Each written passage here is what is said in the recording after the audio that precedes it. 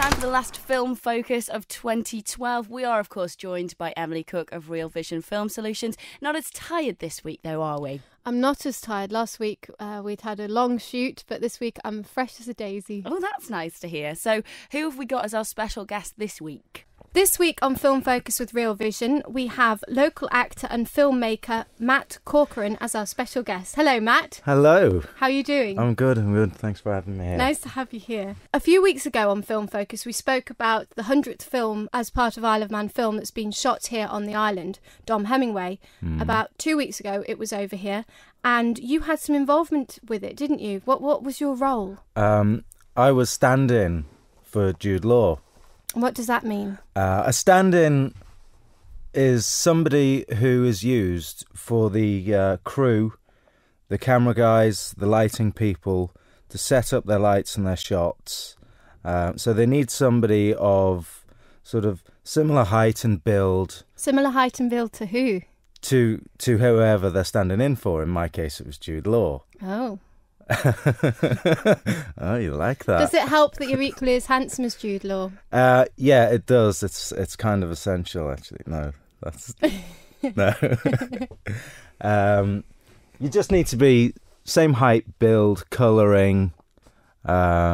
Just so the lights, when they set the lights up, you know, they sort of reflect in the same way that they will do when they get the actor in, and likewise for the shots. The camera operators will rehearse their shots, so they don't have to do that when they've got the super duper actor on set. So it's not wasting his time. Exactly, yeah. And also because he's got to deliver a performance, and it needs to be fresh and vibrant and have some life to it. If he's just been sitting on set for an hour while all the crew set up their bits and pieces, he's going to have lost his edge by the time it actually comes for him to do his thing, you know. So you keep Jude Law fresh? Yeah, I guess so. When you were on set, how important was it that you were the same build and size? Because for this film, he actually had to build himself up a bit, didn't he? Yeah, he had been working out a bit.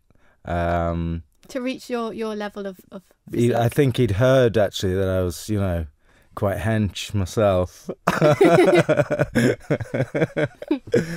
So, Matt, what was the experience like on set? Just the overall experience of being on a set with world-class professionals, and the kind of atmosphere there is. I've worked on lots of short films and done little things like that. And lots of training in class at acting classes. And obviously, you never really get to put that into practice for a major feature film, you know, unless you're very, very lucky. So this was just a great way to get that experience and to see how they do it.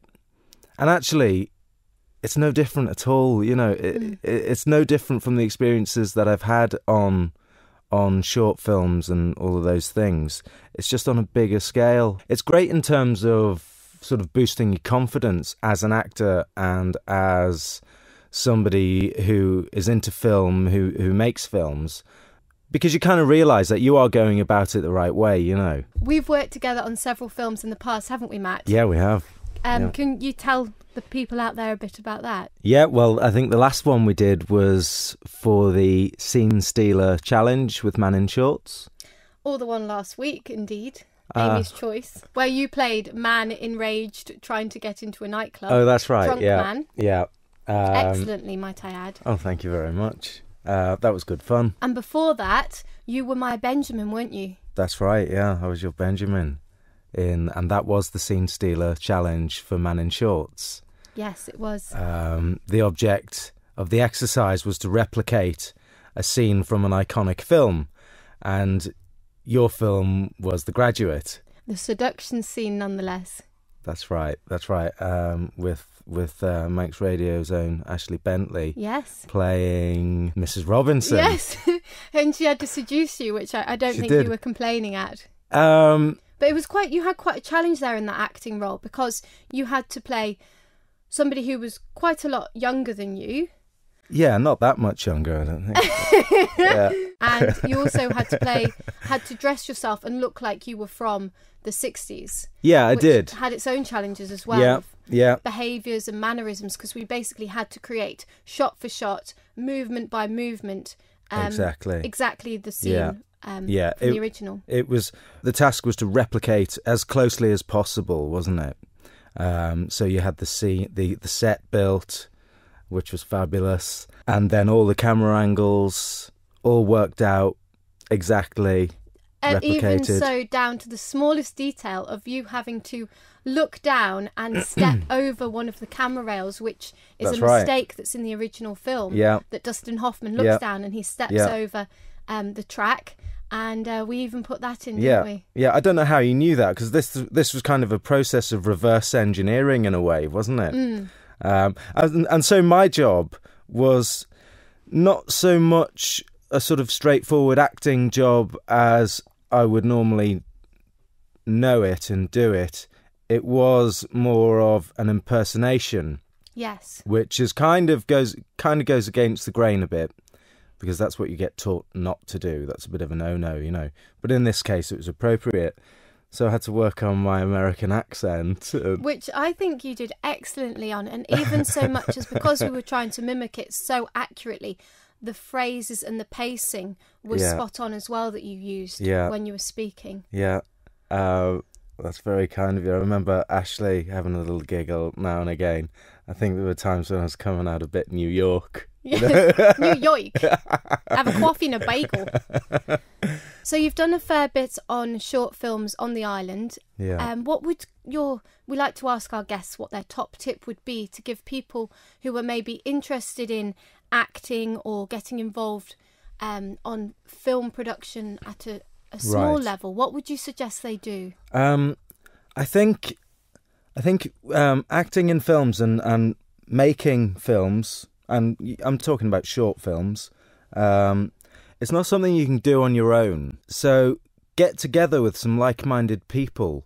You know, if you've got mates that are interested, team up with them and write a script and just make it. You know, even if you use the camera on your phone, you know, just start doing it. Take some footage and edit it together, just a short sequence. And it's the process, isn't it, that allows you to learn, not necessarily the equipment you have to hand or the experience. Absolutely. Doing it. Absolutely. And from an acting point of view, the more you do it, the better. So yeah, do that. And then, of course, MannIN Shorts. We're big fans of MannIN Shorts here at Film Focus with Real Vision. Yeah. Get on their mailing list, get in touch with them. There's just a great organisation of interested enthusiasts, skilled people. They've got everything going, haven't they? They've got editors, camera people, directors. So whatever your interest is in film, that is where you need to go, really. That is the collective pool of creativity and technical skill. And we're very lucky to have that here on the island. Absolutely, yeah, it's great. Well, thank you very much for joining us today, and all the best of luck, Matt, with your future projects. Well, thank you. It's my pleasure. It's actually really nice, Emily, to hear an actor's point of view, because we've focused on the technical side of things, which I know is more your forte. But it's nice to hear where they're coming from, because it is a collaboration when it comes to these sort of things. Absolutely, yes. So what have we got coming up after the track that you've chosen then? We're going to go for a bit of AC/DC Back in Black. Emily described it to me as, you know that song that's ding, ding, ding, yeah, so we're going to play that next. But before we do that, on the other side of the track, we're going to be talking about Great Expectations. We're going to have a bit of a review, because we talked about that not so long ago. Emily's going to be giving us her top tips as to what we should be watching over the festive season. And of course, we'll have our session track for replay. But first, it's time for a bit of AC/DC. So festive, that track, isn't it? It's really getting me in the Christmas mood. AC/DC on Film Focus with Real Vision. Right then, Emily, you went to see Great Expectations. We talked about it in week 7. What were your thoughts? It did something very interesting. It drew two parallels which both utilised what we know and love Dickens for. What Dickens always does is he uses long, drawn-out plots with maybe not so much activity, and then suddenly there's a load of activity all in one go. that was the weakness of the film, but I must admit, obviously, it harkens back to Dickens' style.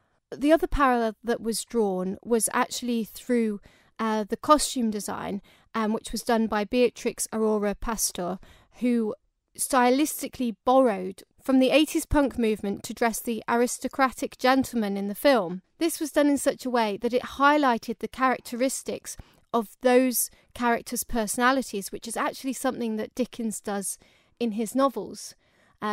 He takes the ugly characteristics and magnifies them in their behaviour and in the descriptions of them.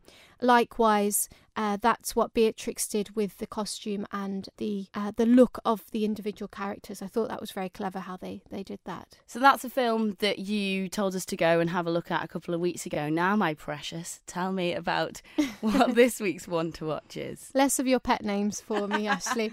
This week it is Peter Jackson's film The Hobbit, An Unexpected Journey.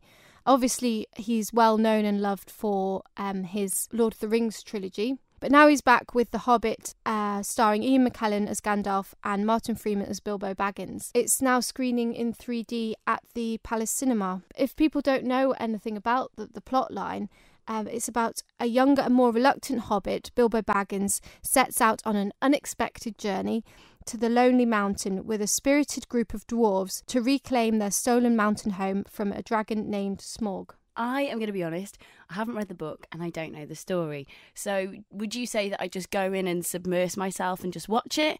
Or do I do a bit of research before I go? Do I read the book before I watch the film? What would you say? I think with The Hobbit, because it's slightly separate from the Lord of the Rings trilogy, I would suggest reading the book. Generally, it's always good to read the book because that's where the first art form of any film that's become an adaptation is from. It's kind of respectful, I think, to do that. When I was very young, I read the book, so I am definitely going to go and see it. It looks spectacular from the trailers. And how's it being received critically? Because I know that it's a huge success with the fans. It's done really well in the box office and stuff. Is it going down well with the film fraternity? Well, on IMDb, it's actually been rated 8.6. And as you know from previous weeks, that's actually a pretty high rating. Hook was only like 3 or something, wasn't it? Well, I've got issues with that because they obviously don't understand a masterpiece of nostalgia if they're rating Hook that low. No, but 8.6 is well up there, isn't it? Yes, it is. Seeing as you're not going to be with us for a couple of weeks, you rejoin us in 2013. Thought it might be nice to get another tip for you. Is there anything else we should be watching? A good one to watch over the Christmas period is Life of Pi, which is currently showing at the Palace Cinema in Douglas. Many people may have read the book by Jan Martel. What struck me about this film is if you watch the trailer, the cinematography in it is absolutely stunning. It just looks utterly amazing. And there's lots of CGI with the animals because for those that don't know it, it's about this young man who is on a boat and then disaster hits, although he's got a whole load of animals on the boat with him, and obviously some of them then play a major part within the rest of the film, and his interaction with them is key to the plot. I think that I must be out of the loop this week because I've not read The Hobbit and I hadn't come across Life of Pi, but apparently that's got a huge following as well. The book has been really well received, but I stumbled across the trailer. I think it was just on as an advert in between a TV programme I was watching. I was absolutely blown away. You're right. I mean, I can appreciate that that's a wow trailer, even though that I'm not as sort of learned as you are. But if you can look at it and go, that's fantastic, then it's definitely something that we should be paying attention to. Absolutely. The cinematography is stunning and the CGI as well. That's nearly it for Film Focus for 2012. It's really good having you up, and long may it continue into 2013. It's always lovely to be here, Ashley. Before you go, leave us with a Christmas present, if you will. What would you like this week's session track replay to be? My Christmas present wrapped up in a box with a ribbon on it is going to be Matt Creer and Kath Crow with Keep Us. It was such a beautiful song and they had some magical harmonies in it. Their voices work really well together. They really do. If you haven't seen the video before, go onto the Saturday Night Live Facebook page and check it out. We will re-share it there for you, but we'll also play it for you now. This is Matt Creer and Kath Crow on Saturday Night Live and Keep Us. Thanks, Emily. See you in the new year. See you in 2013.